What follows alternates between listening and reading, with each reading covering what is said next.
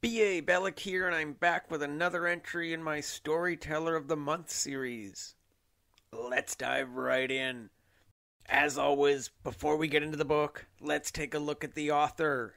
Jeff Bailey is a retired nuclear-related technologies expert with 50 years of experience in the field. He worked for the U.S. Army and the Pacific Northwest National Lab in Washington State.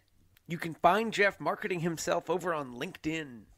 Shout out to T.C. Schuler, the award-winning author of 22 Dutch Road, for connecting me with Jeff. So what does Jeff write? He writes fiction based on his work experience and real events he researched or witnessed during his career. His first novel was Defect, and it was partially based on the 3 Mile Island disaster.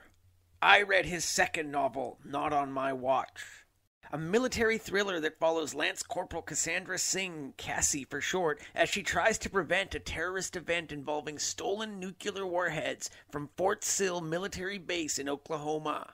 The military communication protocol training and descriptors all feel plucked from a vivid memory rather than being created from scratch. This is a testament to Jeff's background and one of the strongest triumphs of the novel. One of the neat things is his main character, Cassie, is based on his own granddaughter. She is a strong protagonist, and there are hints of Demi Moore and G.I. Jane coming through.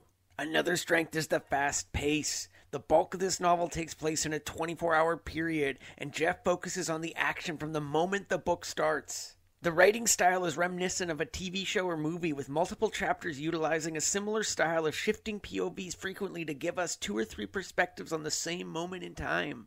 Sometimes these POV shifts are very short, and a single POV can last as little as half a page. This added an interesting perspective, as the moments Jeff chooses to repeat are often the ones with the highest stakes.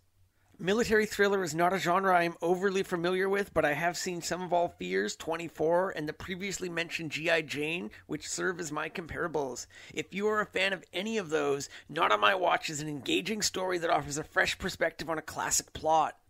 I gave this 4 stars. After I started reading this, it came to my attention Jeff Bailey has a screenplay version of this story. That is awesome. Many of us in the author community dream of trying to adapt our work, but you actually did it. Wow. That's all for this month. Thanks for watching, and as always, stay safe, keep those minds sharp, and happy readings.